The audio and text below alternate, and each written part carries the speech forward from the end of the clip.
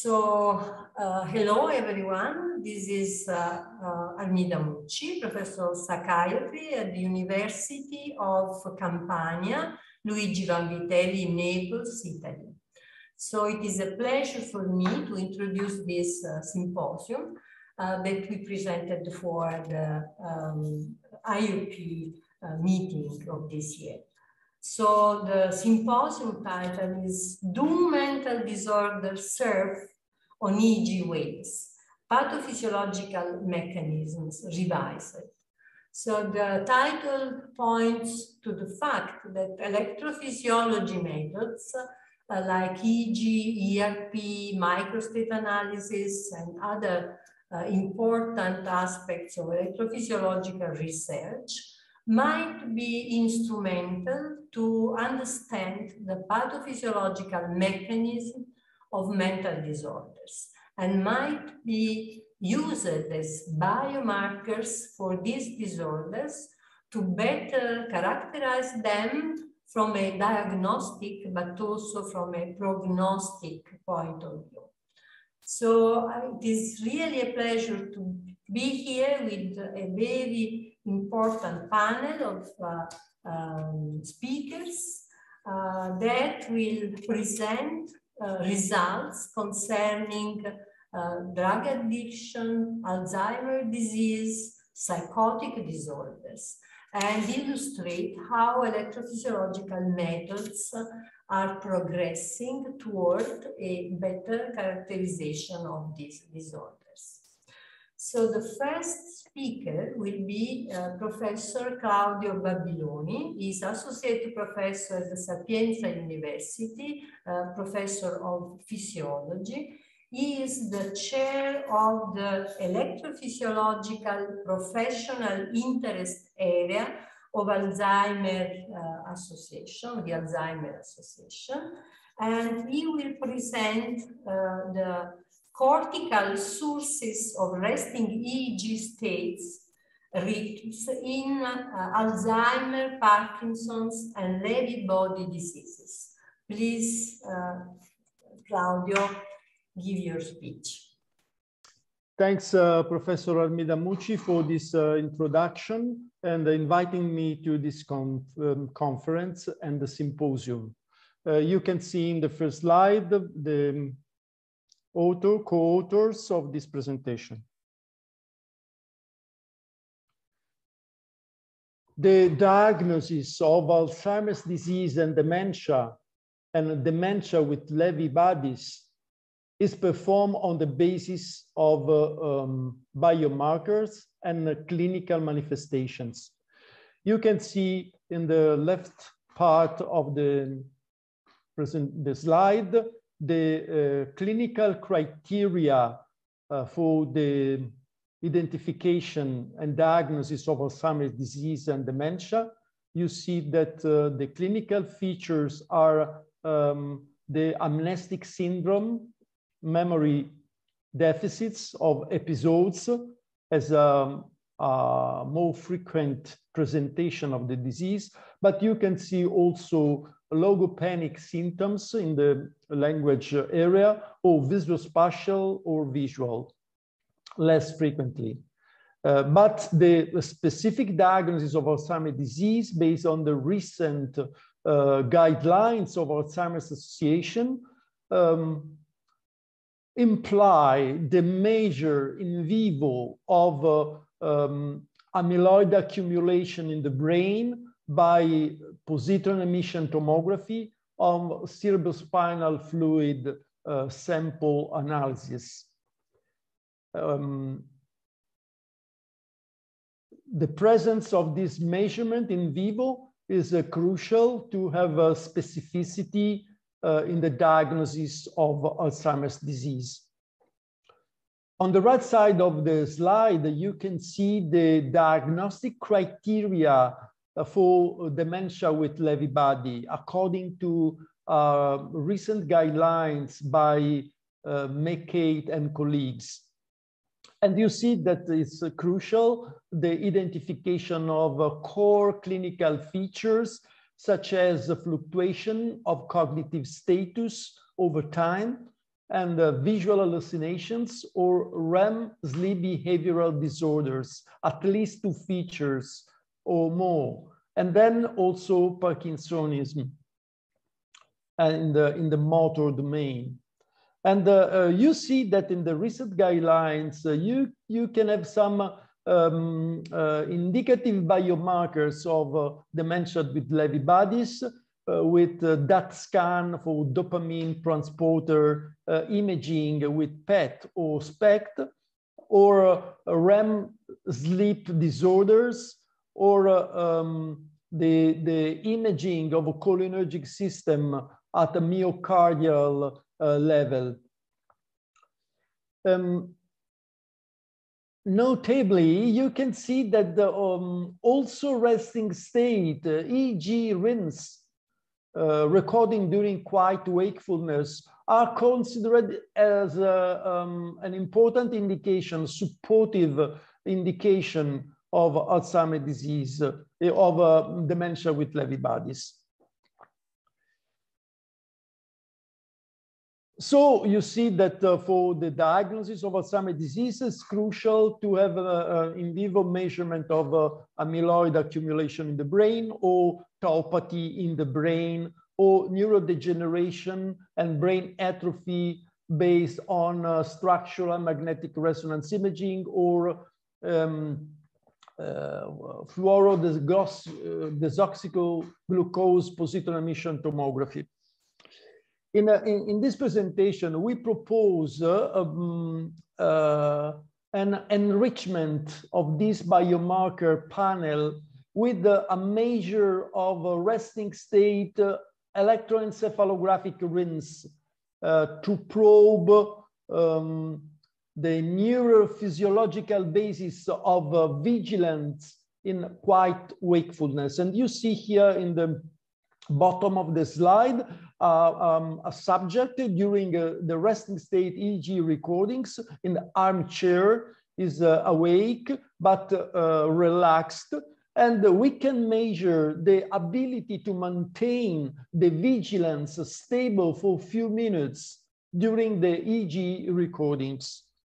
And in this condition, the subject can experience a transition from quiet vigilance to drowsiness, or even light sleep. So this is a way to measure the neurophysiological oscillatory activity of the brain to maintain the vigilance for a few minutes as required at eyes closed or eyes open.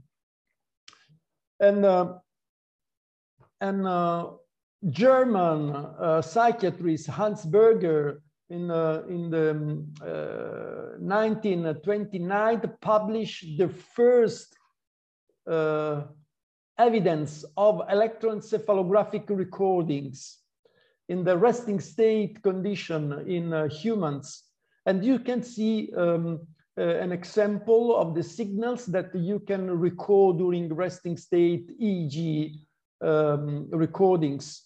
You see in the red frame the electroencephalographic waves during resting state, eyes closed, and you see an ample oscillations in the range of 8-13 Hertz called alpha RINS. Hans Berger was the first to name alpha RINS, these background ample oscillations in the scalp recording during EEG recordings.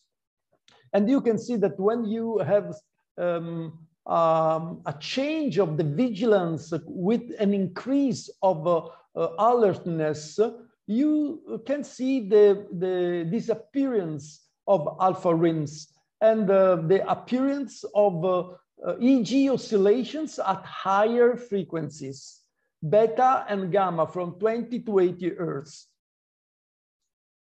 In contrast, if there is a drop of vigilance to drowsiness or light sleep or deep sleep, you can see that you have changes in the EEG waves with very low frequencies during deep sleep.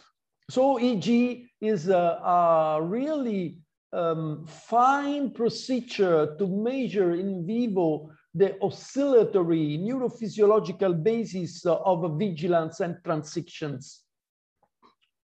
So the heuristic added value of resting state EEG recordings at eyes closed is to probe the neurophysiological oscillatory mechanism enabling the maintenance of quiet vigilance in wakefulness. And I want to stress that you cannot have this kind of a measure of brain function with the PET or magnetic resonance imaging or neuropsychological testing. And you see here the work of Alexandre Luria around the 1970s with the working brain, a book illustrating a brain theory including 3 units of the brain. The first unit was related to maintenance of brain arousal and vigilance. And you see that the main structures are the reticular formation in the brainstem and with the locus ceruleus, noradrenergic ascending projections to the brain and or serotoninergic projection to the brain or dopaminergic ascending projections. And you see also in the basal forebrain in yellow, ascending a neuromodulatory system using acetylcholine. And all these systems are able to modulate the thalamocortical interactions. And in quiet wakefulness, they generate alpha rims in the brain. The point of this presentation is that these neurophysiological systems underpinning the vigilance and maintenance of a quiet vigilance are crucial to have a good quality of life, because people can remain awake and have some conversations following TV programs. And these systems are impaired by Alzheimer's disease even in the early stages. Our approach for the study of cortical sources of resting state EEG in Alzheimer's disease patients and the related disorders is based on the recording from 1020 system, 19 electrodes in the scalp, the selection of artifact-free EEG periods used as an input for e-Loretta freeware software estimating the cortical sources of EEG activity. And then we use large regions of interest in the cortical space to take into account the low resolution of our procedure. And here you can see in the framework of a European project, Pharmacog, a validation in which we compare the cortical sources of resting state EEG in Alzheimer's disease patient with mild cognitive impairment as revealed by cerebrospinal fluid biomarkers of Alzheimer's disease against people with mild cognitive impairment not due to Alzheimer's disease in blue. And you can see in the vertical axis the activity of the sources, in the horizontal axis the frequency band from delta to gamma, and also the cortical regions of interest in the e-Loretta space, frontal, central, parietal, occipital, temporal.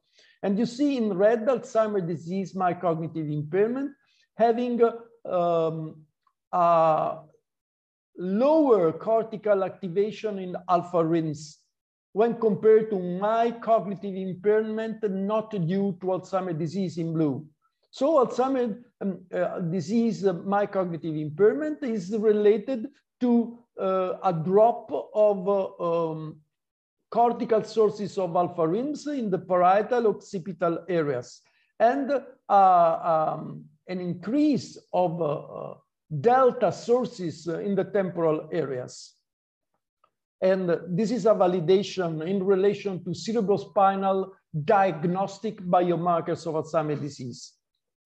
And then another testing was performed in Alzheimer's disease patients with dementia. We recorded the EEG in the baseline condition, and then after 1 year, you see now the subtraction of the cortical source activity in the two recordings. 0 means stable cortical source activity. When you see negative values, you see a reduction of cortical source activity at the follow-up after 1 year of cholinergic therapy with the donepezil. And you see that in alpha rims in the occipital and temporal areas, so you have a clear drop of cortical sources of alpha rims. In red, the Alzheimer's disease with dementia, non-responding clinically to donepezil therapy for 1 year, and you see a dramatic drop of alpha. But you see also a drop of alpha even in the Alzheimer's disease patients with dementia responding clinically to donepezil therapy for 1 year. So you see that this cortical source activity is sensitive to cholinergic therapy in Alzheimer's disease with dementia. And then we have other validation with the correlation between cortical sources of delta rims in the resting state eyes closed in Alzheimer's disease with dementia and indexes of hypometabolism of the cerebral cortex as revealed by positron emission tomography. And you see that the higher the hypometabolism indexes of PET FDG and the higher the abnormal pathological global delta source activity. We use 2 standard indexes of FDG PET hypometabolism. And similar results were obtained with the correlation between global delta source activity by Loretta and the volume of gray matter of cerebral cortex as revealed by magnetic resonance imaging. You see that the higher the cortical gray matter volume and the higher is alpha rims, which is in the sources, which is a sign of a healthy brain. And the higher the gray matter volume in the cerebral cortex in the patients, and the lower is the pathological global delta source activity. And we also moved the research with the comparison of cortical sources of resting state EEG activity in Alzheimer's disease patients with dementia in relation to patients with dementia due to cerebrovascular disease or Lewy body diseases. And you see here the results of the comparison between cortical sources of resting state EEG rims at eyes closed in normal elderly subjects, Alzheimer's disease patients with mild dementia, and dementia due to cerebrovascular disease. And you see that in normal subjects, the dominant source activity in red color is in alpha band, in the posterior areas, nose up. There is a dramatic decrease of alpha sources in the posterior areas in Alzheimer's disease patients with mild dementia. And you see really almost normal alpha source activity in cerebrovascular dementia. And in cerebrovascular dementia, you have an increase in theta source activity in red and in delta when compared to normal subjects. In Alzheimer's disease, you have also an increase in delta source activity widespread. Another demonstration was in the comparison with patients with dementia with Lewy body in violet, Parkinson's disease dementia in green, and Alzheimer's disease with dementia in red. You see again that the normal elderly subjects in blue show the highest alpha cortical source activity in the parietal, temporal, and occipital areas. Also in the limbic space of Iloreta source activity. And then you have a dramatic drop in red in the group of Alzheimer's disease with dementia in the posterior areas. A clear drop, even not so strong as Alzheimer's disease with dementia, in violet group, the dementia with Lewy body. And you have a decrease of alpha source activity, even in Parkinson's disease with dementia, but less evident than in the other two groups of patients. And you see that concerning the delta source activity, you have a pathological increase in Alzheimer's disease with dementia, but even more in dementia with Lewy body, and even more in Parkinson's disease with dementia. So you see that at the group level, you have differences in patients with dementia due to different neurodegenerative diseases.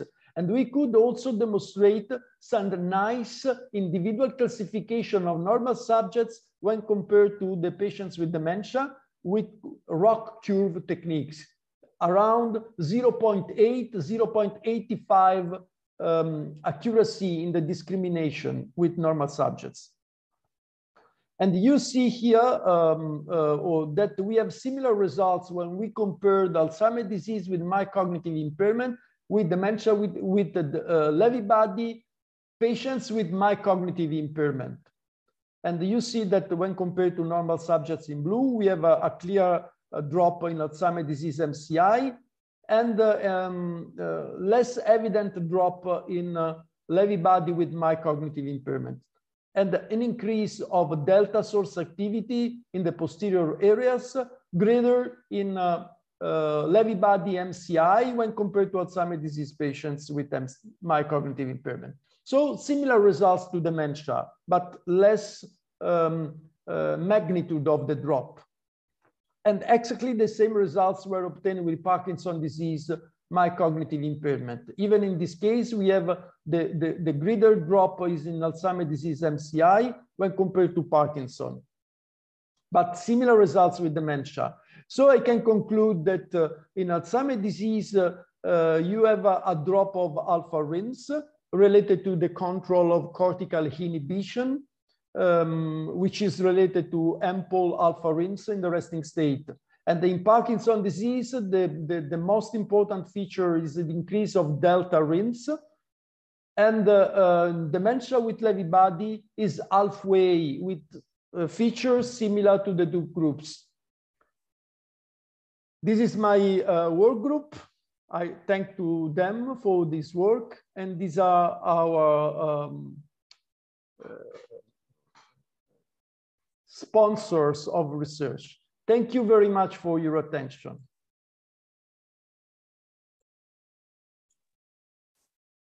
Thank you, Professor Baglioni, for this very interesting speech that really demonstrated the validity of the EEG biomarkers in the field of dementia diagnosis and prognosis, if I can understand.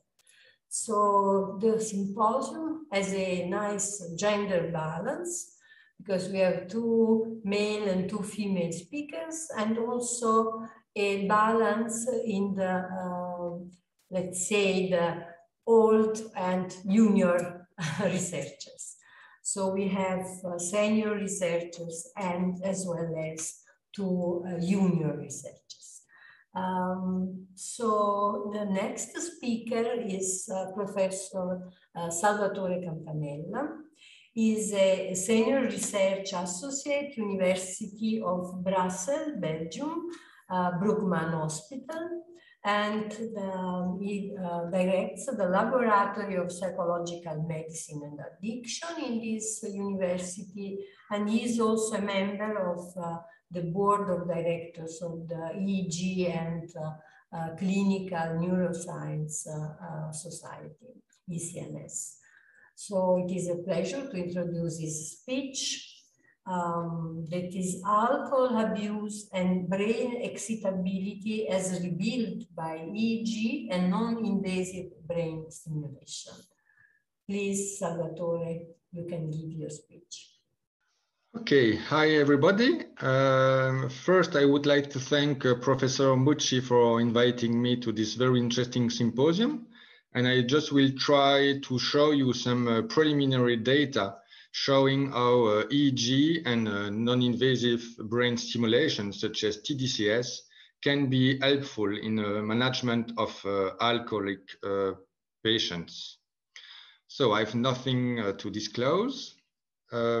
As you know, alcohol dependence is a really huge worldwide health problem.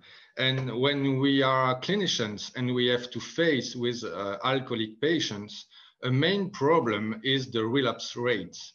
Indeed, it is well known that despite medication, despite psychosocial support, every recently detoxified alcoholic patients relapse in the 3 months following detoxification. So 50% of these patients relapse in the 3 months post-detox. And if we go to observe what happens 1 year later detoxification, we can observe that 70 to 90% of these patients have relapsed. So, of course, psychotherapy is important. Of course, anti-craving medication is important, but we also think that it is really important to identify the neurocognitive mechanism that can also trigger abstinence versus relapse. In this view, last decades have put in evidence 2 main neurocognitive mechanisms that are well known to trigger addictions. A first mechanism is called the attentional bias towards drug cues, which is also known as a cue reactivity mechanism, which is combined with a lack of inhibitory resources. What we can say in general is that alcoholic patients are more attracted, will treat more intensely all types of alcohol cues, because these cues have huge motivational salience for these patients. And this more attractive power of alcohol cues is combined with a lack of inhibitory skills. So this bad balance between a more intense, a more powerful attentional bias combined with less resources to inhibit motor response can trigger a relapse in these patients.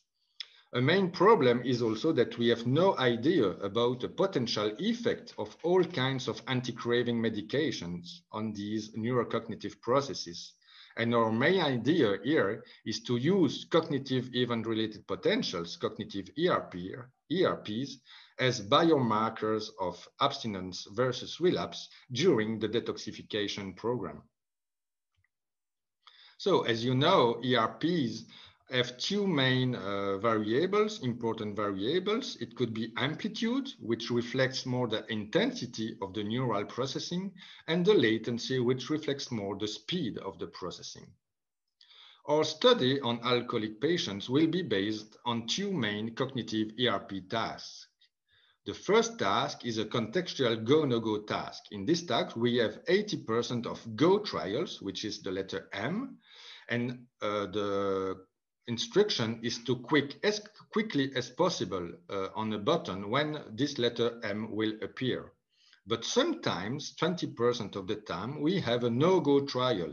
And for that no-go trial, you should inhibit your response. You should inhibit to click on the button. The main point here is that this task can be displayed on 3 different contexts: neutral, alcohol-related context, and non-alcohol-related context. So just to show you quickly what is the task about, you can see here you have to click when you see the letter M, and inhibit your movement, your response when the letter W appear. This task is really important because it will trigger at the ERP level the no-go P3 component, which is a neural correlate of the inhibition process. When you inhibit correctly your motor response, your brain will generate this frontocentral response, which is known as the no-go P3 component. A second task is the oddball alcohol-related task. And here you have also frequent stimuli, here a guy drinking water, but this time you should do nothing when the frequent stimulus appear. However, when the target 20% of the time appear, you have two types of target stimuli, the same guy drinking a soft or the same guy drinking alcohol. And you have to click as quickly as possible when the target stimuli will appear on the screen.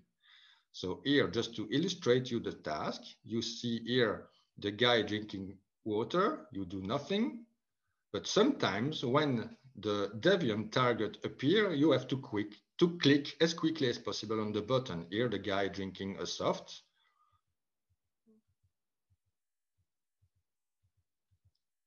Or the same guy drinking alcohol. This task is really important also because it will trigger a well-known ERP component known as the oddball P3 component, and we know that this component is more important when you have to click on alcohol-related stimuli when you are an alcoholic patient. So if you would like to have more details on this task, you can go to check these two papers. But today I will show you some preliminary data in a study in which we have two recordings of these two ERP tasks. Indeed, we have patients who came in our hospital to have a detoxification program. The detoxification is around 4 weeks, and then you stay in the hospital, you have withdrawal, you have psychotherapy support, and you have anti-craving medication. You have 4 groups here. But the important point for today is that all these patients will have 2 ERP sessions dealing with the 2 tasks I just showed you. At T1, just after withdrawal, 4 to 5 days after starting the detoxification program, and a T2 after receiving 3 weeks of drug treatment, a mean of 20 days of treatment. The point here is that we would like to observe the evolution of the no-go P3 component and of the oddball P3 component during the detoxification, and to see if that evolution can be linked to abstinence or relapse when they leave hospital and they go home. So here we have 40 patients, and on the 40 patients, we have a follow-up procedure which helps us to do subgroups of patients who will remain abstainers 3 months after the detoxification program and who have relapse in the 3 months following this detoxification program. So on these 40 patients, you can see that 3 months later, we have 15 abstainers and 25 relapsers. And the point here is that we would like to check if the evolution of the no-go P3 component and of the oddball P3 component can help us to predict who will 3 months later remain abstinent or will relapse in alcohol drinking. An important point here is that we control for a lot of variables, gender, age, depression, craving, but also, it is not noted here, but also anxiety, impulsivity. And none of these variables can help us to predict which patients will remain abstinent and which one will relapse in alcohol drinking.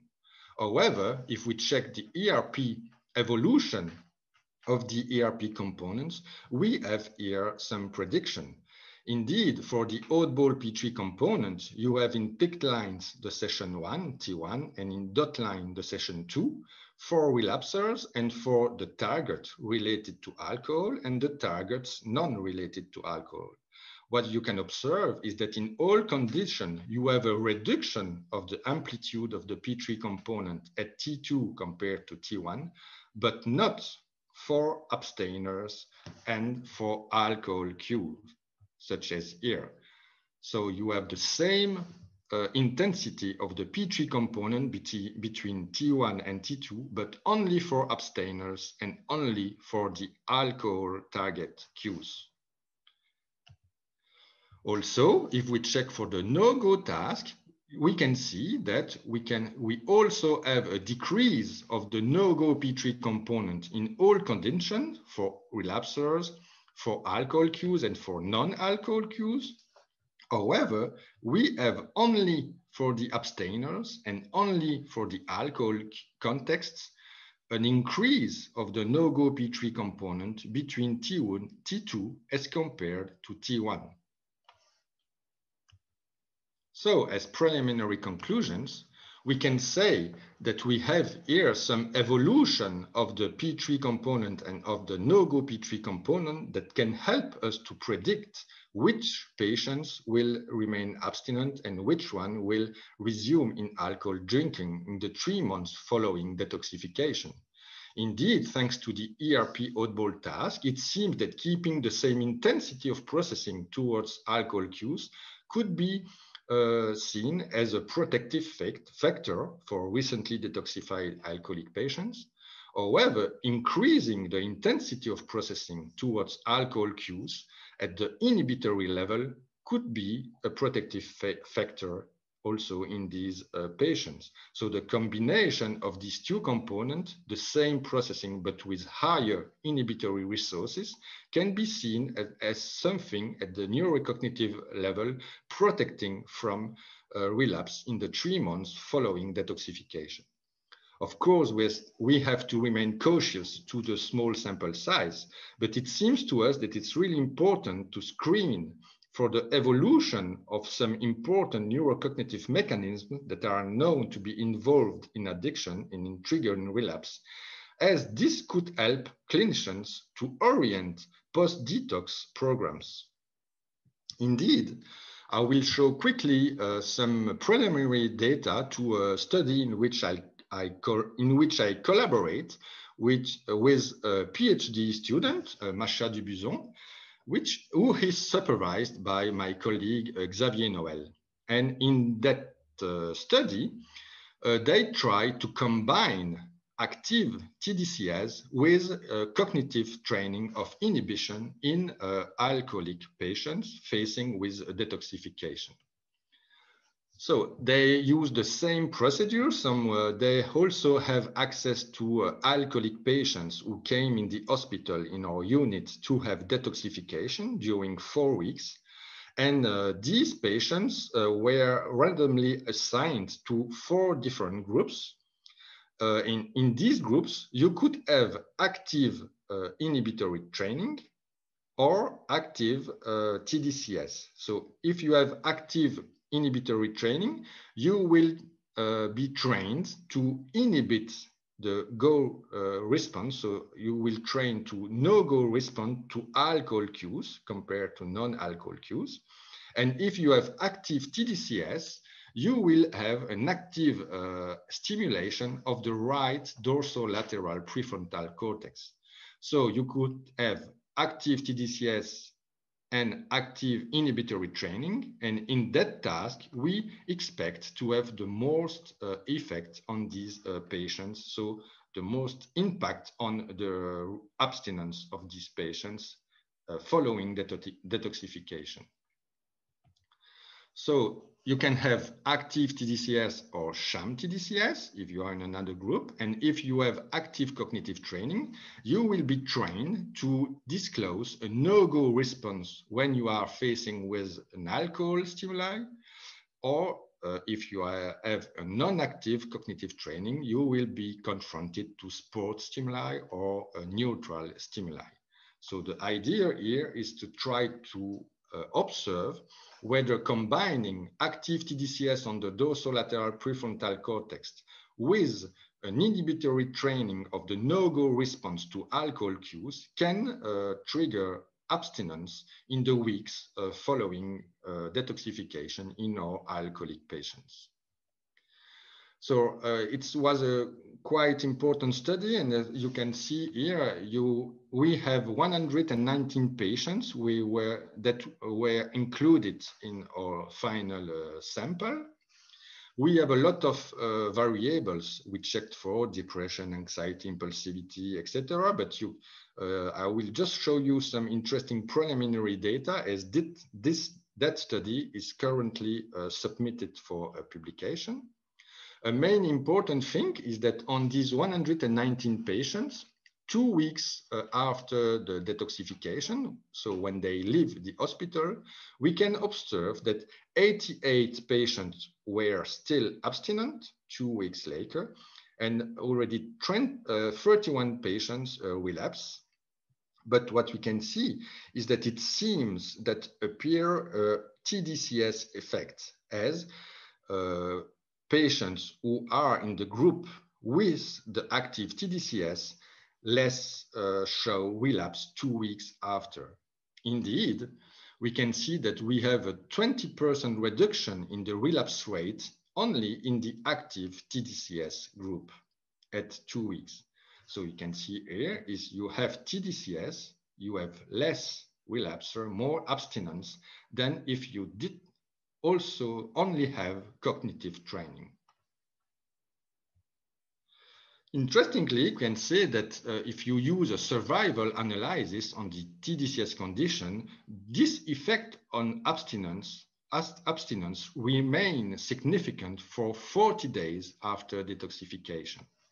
And very interestingly, we can also see that if we use a logistic regression on 2 weeks post-discharge, comparing the active TDCS plus active cognitive training group to the other 3 groups, we have a significant difference showing that the combination of active TDCS seems be with active cognitive training on inhibition and alcohol cues is the best way to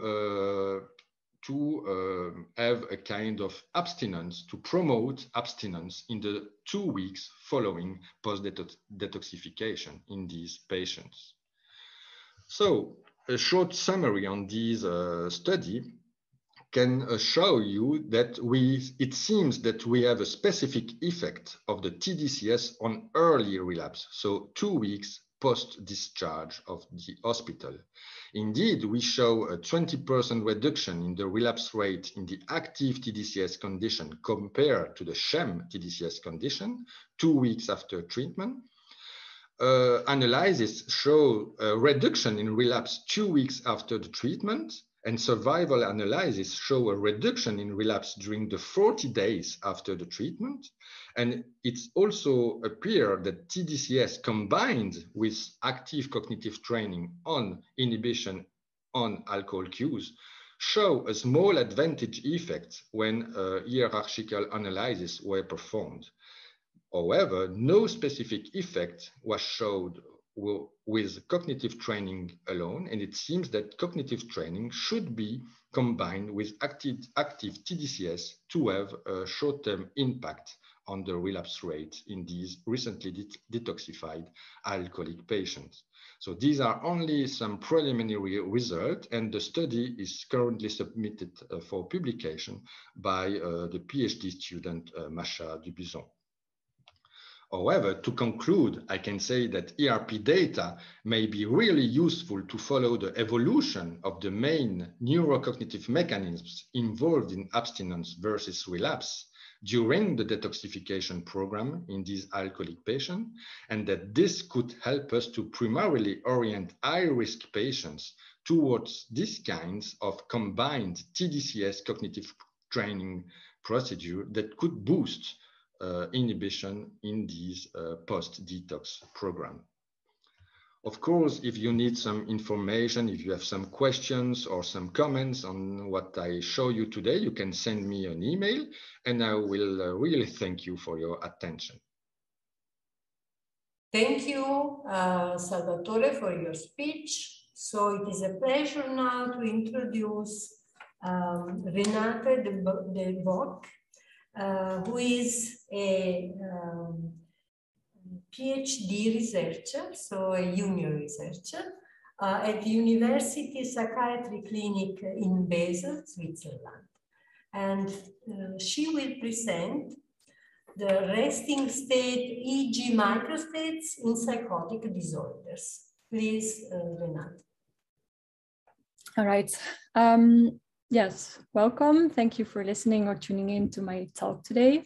And thank you, Professor Mucci, for inviting me to this symposium.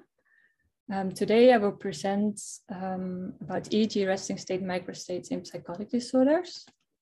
First, I will give a little bit of background information where I explain what EEG microstates are before going into more detail about EEG microstates in psychotic disorders. So maybe you already know what EEG microstates are, or maybe you don't. But what is evident is that there are more and more studies on EEG microstates.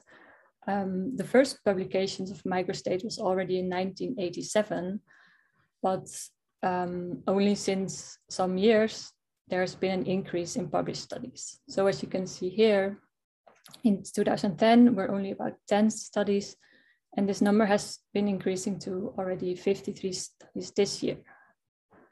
And studies investigating EEG microstates are not only doing this in psychotic disorders, but it's actually a various area of patient groups. So also Parkinson's disease, Alzheimer's disease, alcohol abuse, and many more patient groups. So I don't want to go into the methodological details of microstates, but I do want to explain how microstates fit in compared to other measures of EEG, specifically in the field of psychotic disorders.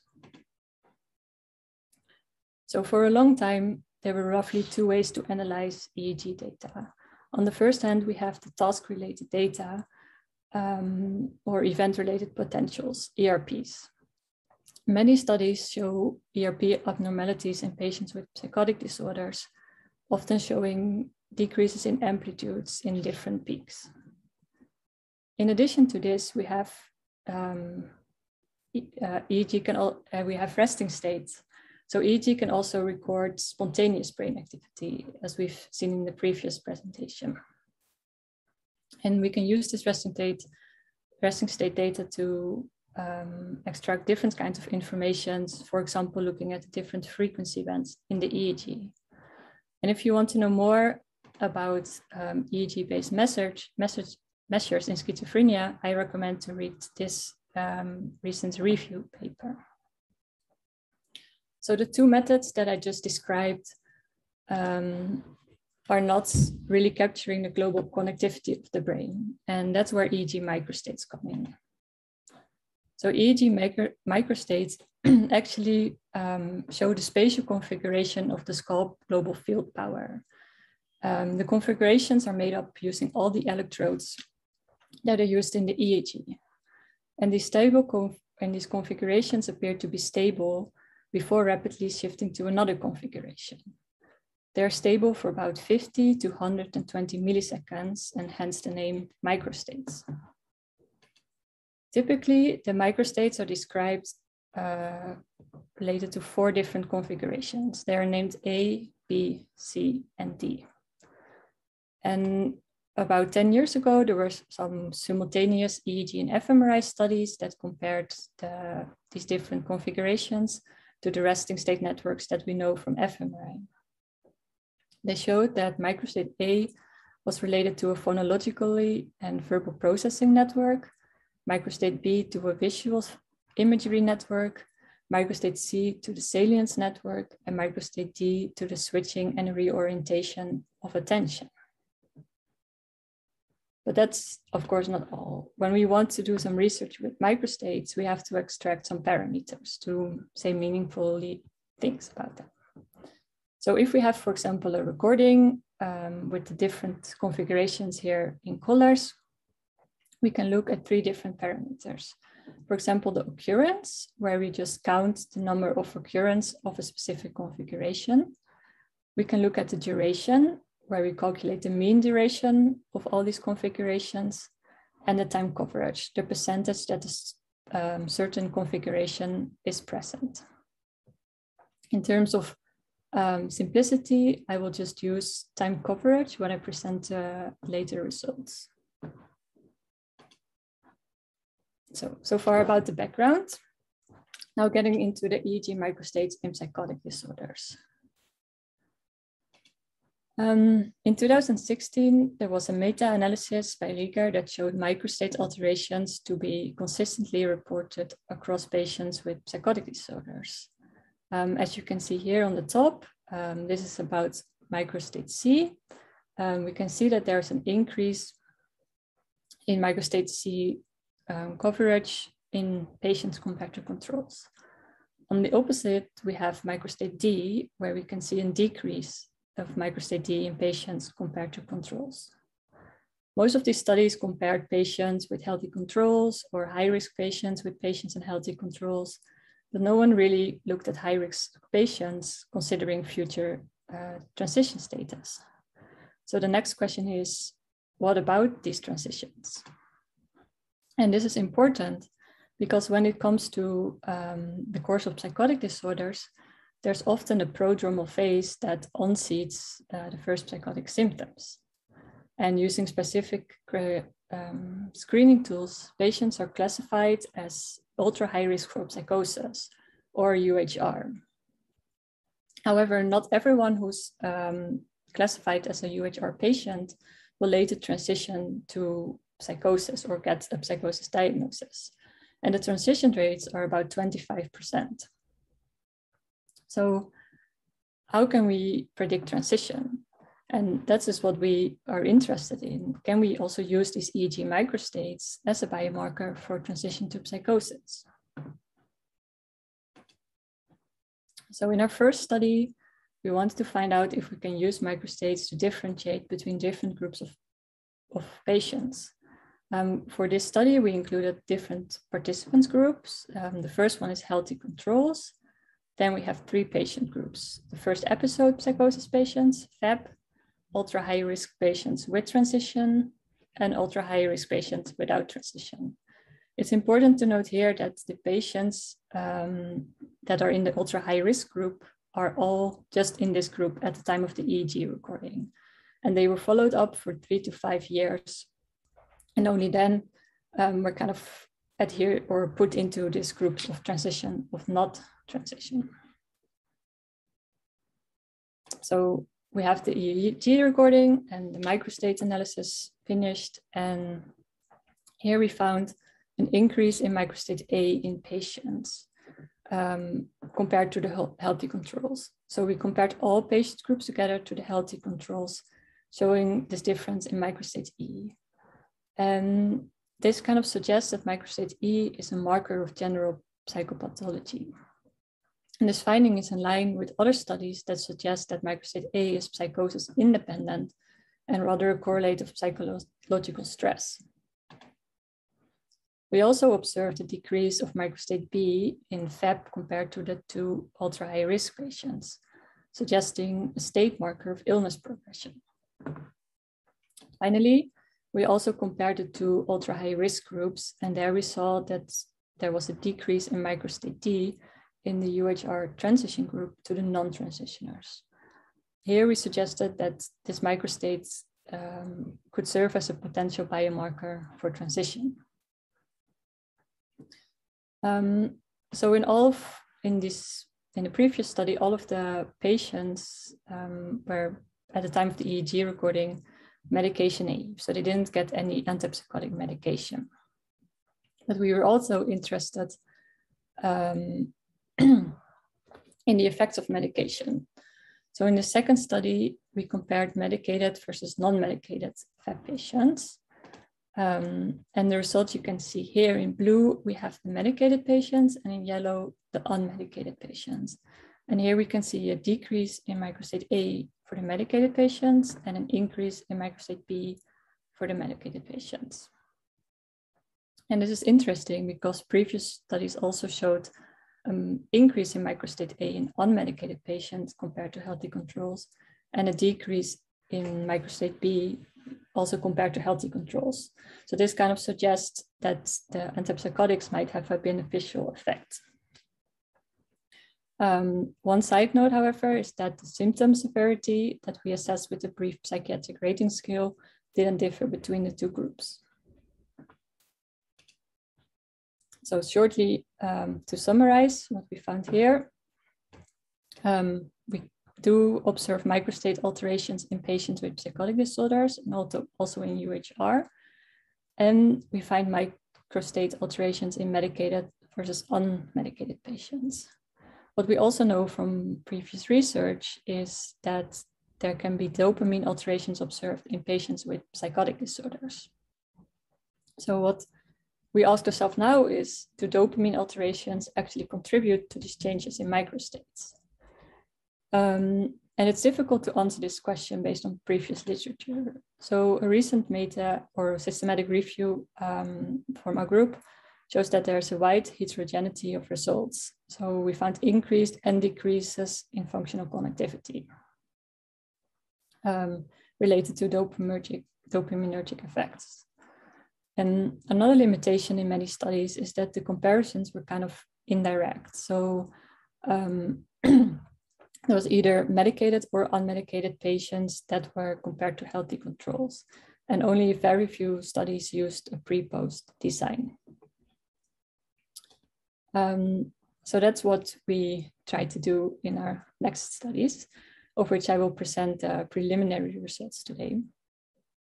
So in the first study, we have a drug challenge study in healthy participants. We included 60 participants in the age of 80 to 40 years.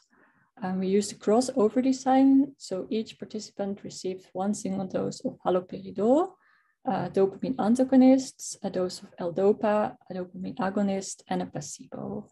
The washout time between measurements was at least 1 week. And the EEGs were recorded at the peak drug effects. Simultaneously, we run a longitudinal study in patients with the aim to include 38 patients. They were medication naive at the time of the first EEG recording, and then we did a second EEG recording 8 weeks after antipsychotic medication. So these are the preliminary results in the healthy control group. This is an analysis of 40 participants. We have the different classes shown here and coverage here on the y-axis. In blue is L-DOPA, placebo in the middle, and then haloperidol on the right side.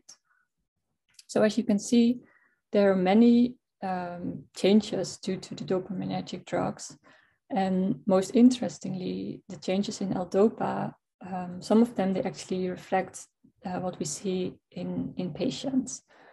And when it comes to haloperidol, it's really interesting to see this increase in microstate D, because this was a class that was decreased in patients.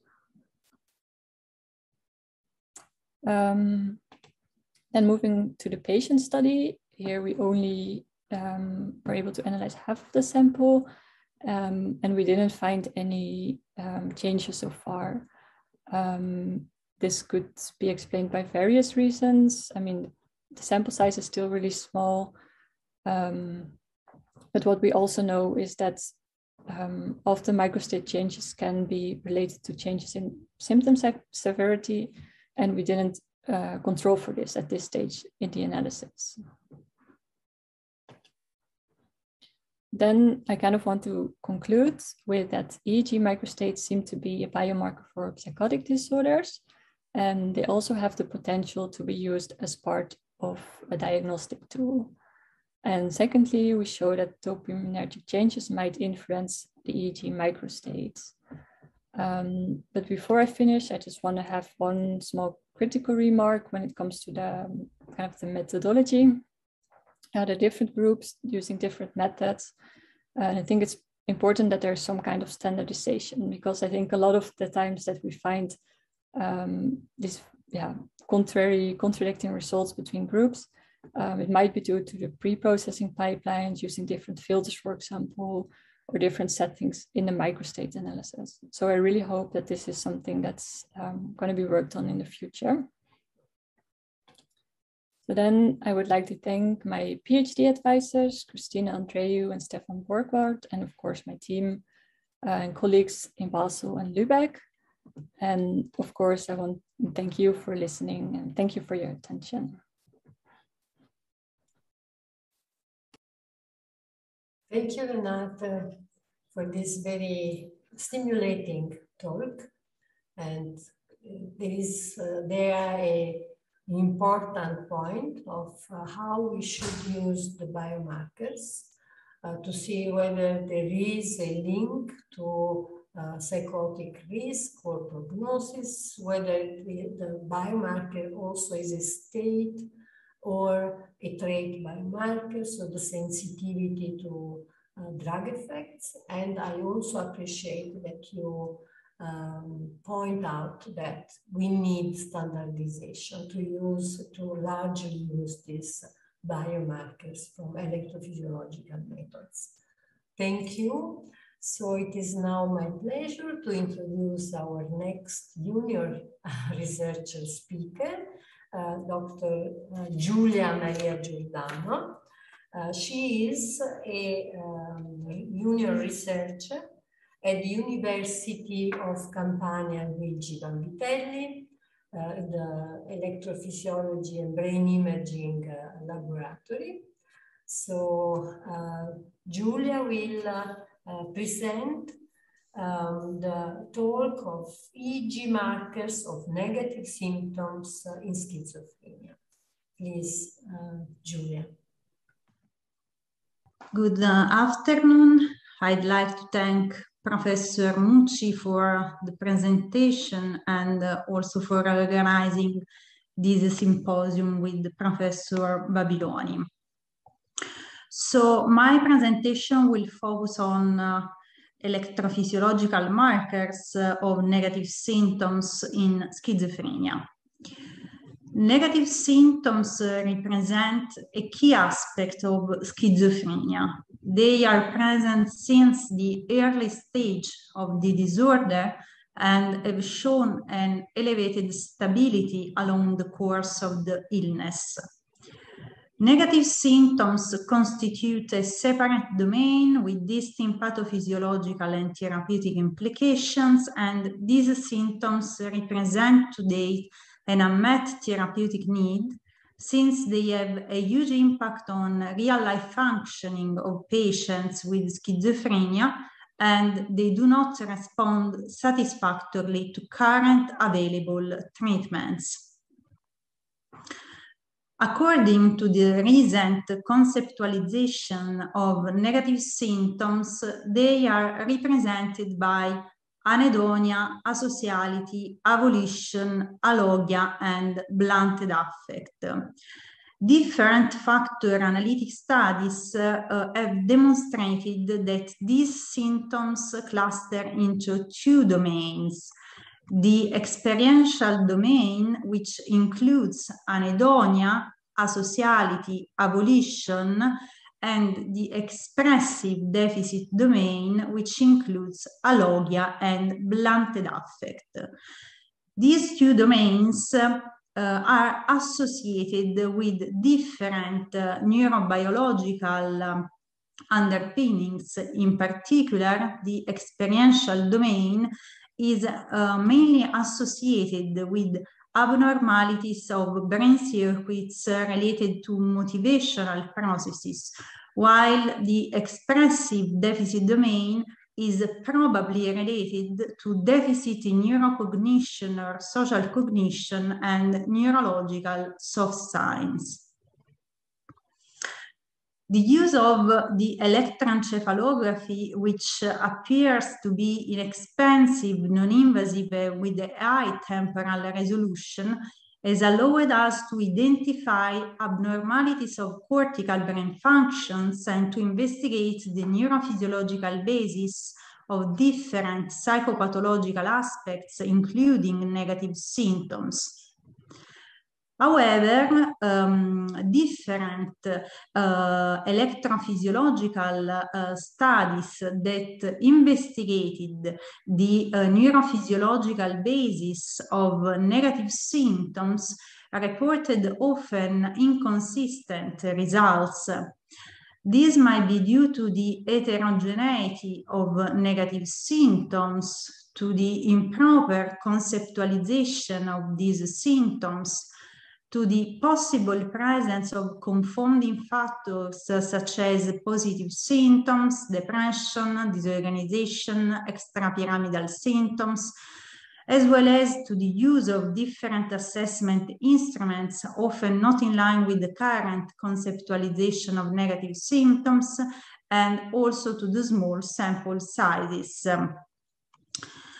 Therefore, in order to overcome these limitations within the add-on EEG study of the Italian Network for Research on Psychosis, we investigated the neurophysiological basis of negative symptoms in a large sample of stabilized patients with chronic schizophrenia.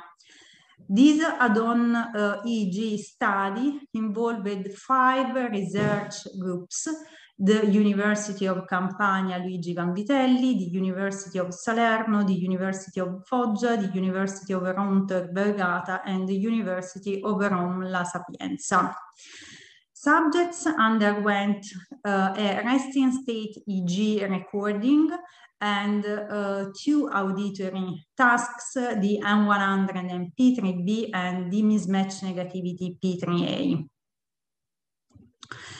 Illness-related and functioning-related variables were assessed using state-of-the-art instruments.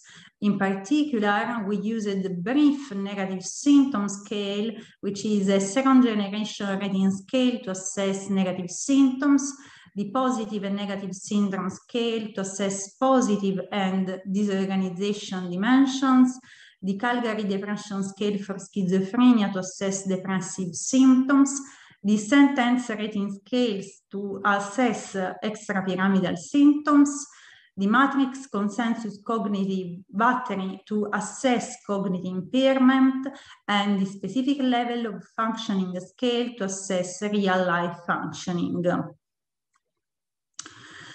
Using the resting state EEG microstate analysis, we found that the contribution, which is the time coverage of microstate A, was related to the to negative symptoms, in particular to the experiential domain, and not with the expressive deficit domain. Within the experiential domain, only anticipatory anhedonia, abolition, and asociality had the same relationship with microstate A.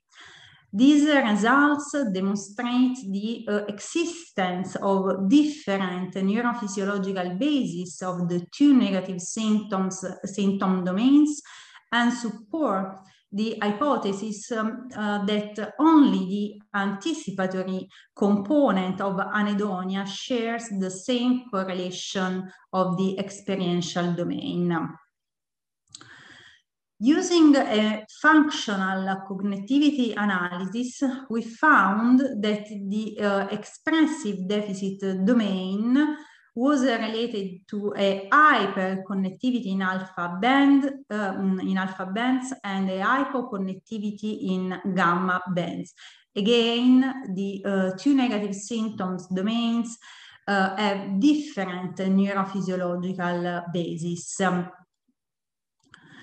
We also found that the M100 amplitude was related with negative symptoms, and within negative symptoms, only the expressive deficit domain and not the experiential domain was related to the N100 amplitude. Within the expressive deficit domain, both blunted affect and alogia had the same relationship with the N100 amplitude. Again, these results suggest the existence of different neurophysiological bases of the 2 negative symptom domains. In order to increase the generalizability of previous findings within the add-on EEG study of the Italian Network for Research on Psychosis, we used a machine learning analysis which learns statistical functions from multidimensional datasets with a double objective. Firstly, to build a generalizable electrophysiological model which could be implemented in clinical practice in order to discriminate subjects with schizophrenia from healthy controls and improve precision in diagnosis of schizophrenia.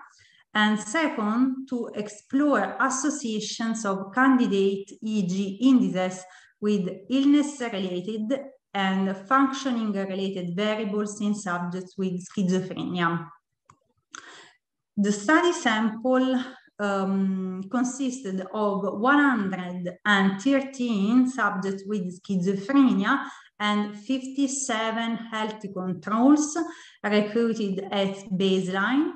These subjects underwent the EEG indices recording and the assessment of illness-related and functioning-related variables.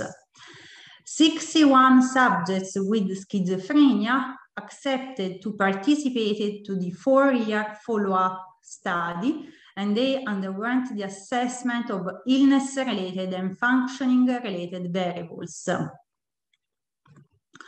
We performed a machine learning analysis to test the performance of 4 unimodal classifiers that could discriminate subjects with schizophrenia from healthy controls using single EEG indices, therefore frequency bands, microstates, mismatch negativity P3A, and N100 P3B. Then we tested the performance of the global classifier, which was based on the decision scores of the unimodal classifiers. And finally, we performed correlation analysis between the global classifier score and illness-related and functioning-related variables measured both at baseline and follow-up. This is an example of machine learning pipeline. We used the NeuroMiner version 1 to test the performance of the classifiers. Here I reported the demographic and clinical characteristics of the study sample. How we can see there was a gender imbalance between the two groups, since subjects with schizophrenia were predominantly males.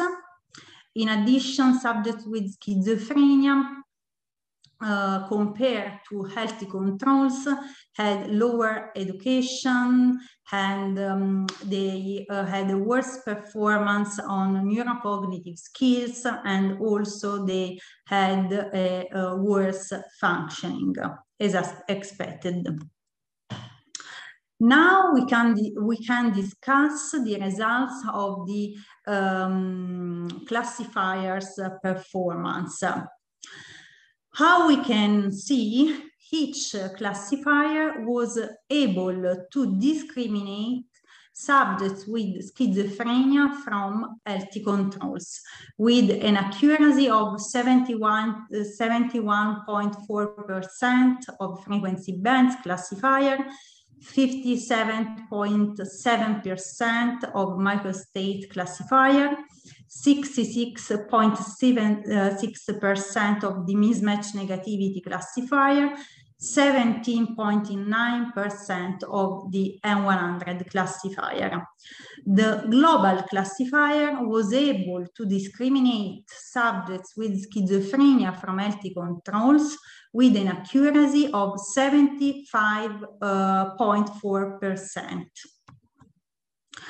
How we can see the decisions generated by the frequency bands were the most important for the final classification, followed by N100 P3B and mismatch negativity P3A, while the decisions generated by microstate classifier were less important.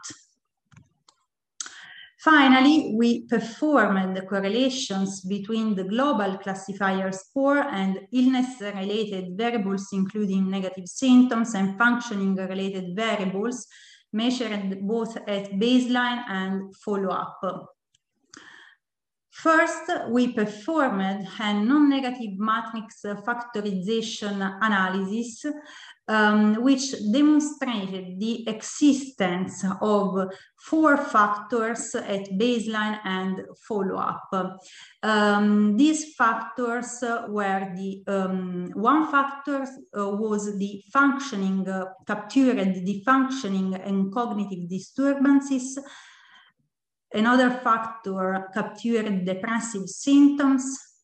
The third factor captured positive symptoms and Parkinsonism, and another factor captured negative symptoms, in particular blunted affect, which belong to the expressive deficit domain. We did not find any significant correlations between the global classifier decision score and the 4 factors at baseline. However, we found significant correlations between the global classifier decision score and negative symptoms, depression and functioning and cognitive disturbances at the follow-up. To conclude, our results show that each classifier using different electroencephalographic indices can correctly differentiate subjects with schizophrenia from healthy controls and might be potentially used to improve precision in diagnosis of schizophrenia. And combining different indices recorded under different conditions, it is possible to increase the classification accuracy up to 75.4%. We found that the diagnostic model was associated with depression, functioning, and cognitive impairment, as well as negative symptoms at follow-up. We know that negative symptoms and also cognitive impairment are highly specific features of schizophrenia, are largely present at the onset of the disorder and show an elevated stability along the course of the illness. Therefore, electrophysiological indices that discriminated the subjects with schizophrenia from healthy controls that are related to negative symptoms and cognitive impairment suggest that the combination of these indices might be used for diagnosis at any stage of the illness and might provide prognostic information at group level. Among negative symptoms, blunted affect at 4-year follow-up showed the strongest association with EEG abnormalities in subjects with schizophrenia. This might be due to the existence of different neurophysiological bases of the 2 negative symptom domains. We know that the experiential domain is related to the motivational circuit, while the expressive deficit is related to cognitive impairment, reflecting alterations in cortical brain areas that are alterations captured by the EEG recording. I'd like to thank my research group and the Department of Psychiatry of the University of Munich, which collaborated for the machine learning analysis, and also you for your attention. Thank you, Giulia, for your presentation that I think gives an example of how we can use machine learning to see what discriminates better 2 diagnostic groups, but also we should go back to see what features of the disorder that is picked up by our indices. The input to the machine learning algorithm is really in the pipeline and gives us the best discrimination, because this helps us to have a more transparent process of discrimination, and also what kind of prognostic indication can be found with these methods. So I think that we are now open, the symposium is now open for the question and answers session. And I will really thank all the speakers to have really presented very important findings, demonstrating that these highly inexpensive, cost-effective electrophysiological indices can be used in the pathophysiological characterization of mental disorders, and giving us indices that can be used to also have prognostic indicators. However, we need to go further in the standardization and go further in the really good clinical characterization of our mental disorders. Thank you for your attention, and we are now ready to take the questions. Thank you to all the speakers and to the audience.